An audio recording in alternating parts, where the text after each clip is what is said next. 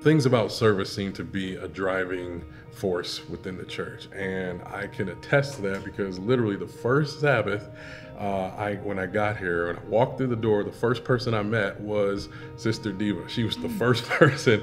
She says, "Hello, Pastor.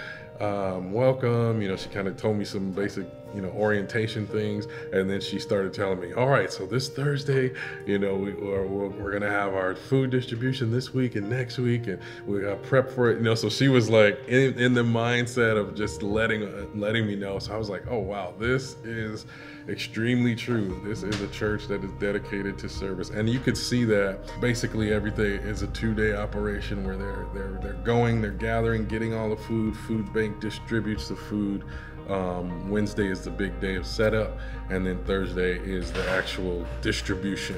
People can literally just come, take a shower. They also have toiletries that are donated. Clothes are hanging on racks and they're ironed. Just having the best possible presentation so that you feel like you're coming into a store and you're getting, whatever items you need. This ministry has been going on since as long as I've been in this church. And I've been in this church a little bit over 15 years. It's always been a part of the congregation, functioning to do what the scriptures teaches us to do. To the least of these you've done it to, you've done it unto me. I made a commitment to God, and I've been on board ever since. Makes me a better person, and if nothing else, I'm not here to convince you or to convert you. I'm just here to serve God, and in that, if you see something you like, you gravitate, you draw to that. And when you see that kind of example, you gravitate towards that thing too. You want to do that. I want some of that. I want to do some of that. Especially when you know it ain't no money behind it and you want to do it, you know that's God. I used to be homeless. I was a full-blown drug addict. And that's why I have passion inside of me. I used to be them. And in so many ways I could still be them because I still struggle in different areas. But I know there's a God, a living God. It says love like I love you. Forgive like I forgive you. They're no different from them. So I'm not going to turn my face when I see them.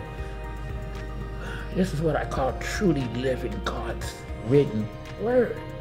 I have to. Because I'm living my life in vain if I do anything different. I had a house, apartment, everything, and my job. Then I got sick and I lost everything. And went in the streets for 2 years. And then one day a lady talked to me, a church lady, and she says, I can get you some help, Joe. I'm glad I made it out, but my life is good now. The church, they'll help you too, because they know peoples, Like in real life, if this church is gone, are people just going to keep walking by as normal? Or will they be like, man, they were really doing something out here? And we're really working towards that. Let's be about it and quit talking about it. And let's do it. Let's make a difference. Really make a difference. Because it used to be me. Then look at me now. I ain't pretty, but I'm faithful. How about that?